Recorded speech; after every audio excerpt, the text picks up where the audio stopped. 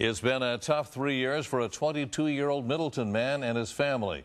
In 2006, Patrick Killalea suffered a severe brain injury after falling 25 feet from an escalator at Denver's airport.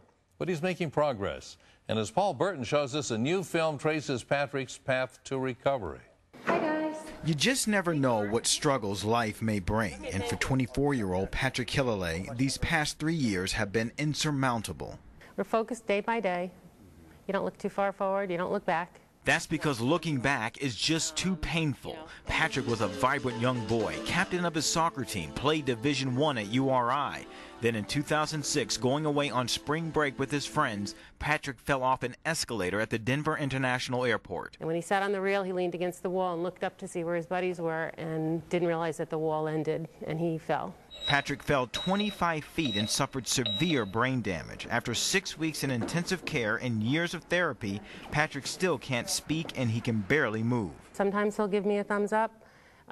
He can smile, he laughs. The film's about an hour long. Patrick's story of recovery is now being told in a documentary called Where There's a Will. It's produced by one of Patrick's high school friends, Corey Fenier. To see someone that was such an athlete so immobile was really heart-wrenching for me. The hour-long film documents the financial and emotional struggle Patrick and his family have gone through over the past 3 years. It also highlights the power of people coming together.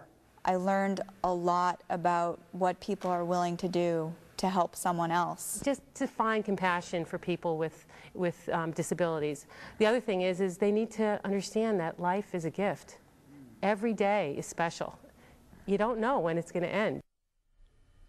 Patrick is making tremendous strides. He hasn't been able to eat in 3 years. He's been using a feeding tube, but just this week he was fed his first cup of yogurt.